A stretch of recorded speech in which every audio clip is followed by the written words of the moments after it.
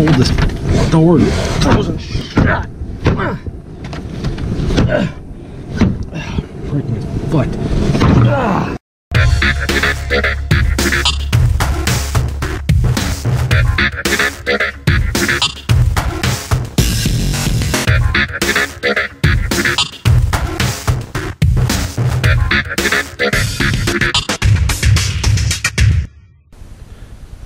Alright, well, it's 18 degrees outside, so what better time to unbox and give you my first impressions of one of my Christmas presents. This Mr. Heater, Torpedo heater, it runs on propane. It's model number MH35FA.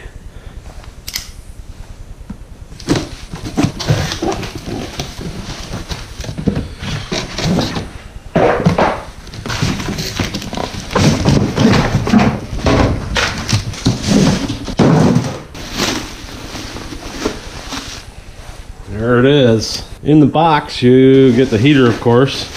Instruction manual, looks like it's in English, French, and Spanish. And in this here box you've got all your, looks like just the hose to hook it up to your grill tank. These directions are ridiculous. There's like 5 pages on how not to kill yourself with this thing, and then finally it tells you how to start it in this one paragraph. Good Lord. As far as build quality, I mean, it feels pretty good. It's not the heaviest thing in the world, but it probably weighs about 10 pounds or so. I mean, it's not that big. It's only 18 inches long, so you know, it's not that big of a heater to begin with, so I don't expect it to have a lot of heft to it, but the metal it's made out of actually feels pretty good. It's not bendy or anything. The inside a little bit, but not the outside. It doesn't feel cheap. That's what I'm getting at. It does not feel cheap. Alright, so I'm gonna fire this baby up and see how she works.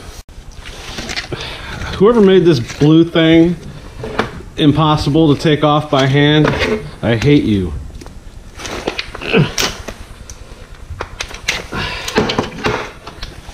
In case any of you have trouble, I noticed some reviews where people were complaining about this. In case you didn't know, this little deal right here that screws into your grill tank screws in backwards. You twist it the opposite way that you normally would.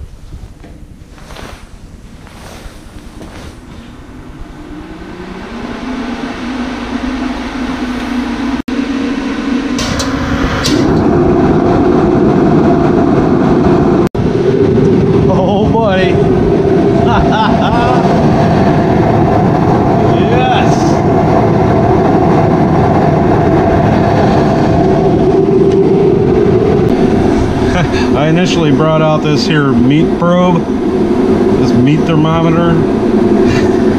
Meat probe.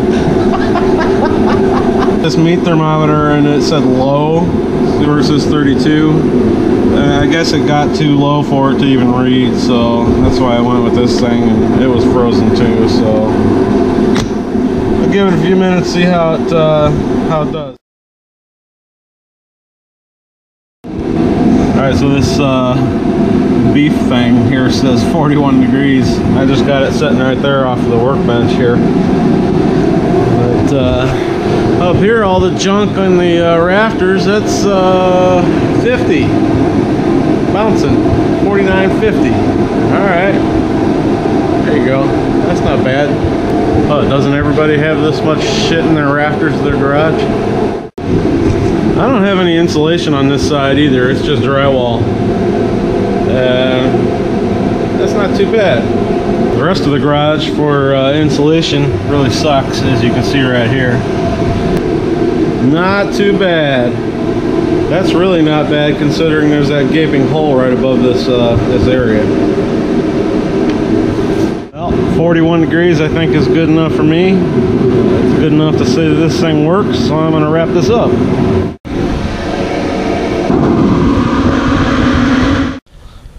Wow, I just shut this thing off and the outside is cool to the touch, even the inside, this part right here. Alright, this Mr. Heater, I'm going to say, is pretty darn good for the size. It took my garage, which is a 24 by 24, partially insulated, with no insulation on the ceiling at all. I'm gonna guess it was about 25 or so in here, just by feel, and got it up to about 41, 42 degrees in about 20 minutes. So that's not that bad. I mean, that's totally workable if you need to do something in the garage. I mean, I don't need it to feel like summertime in here to get things done. So it suits my needs. I'll put a link in the description to this particular model on Menard's website if you want to go check it out and look at the specs and everything. My first impressions are good. Awesome. That's it. We'll see you next time.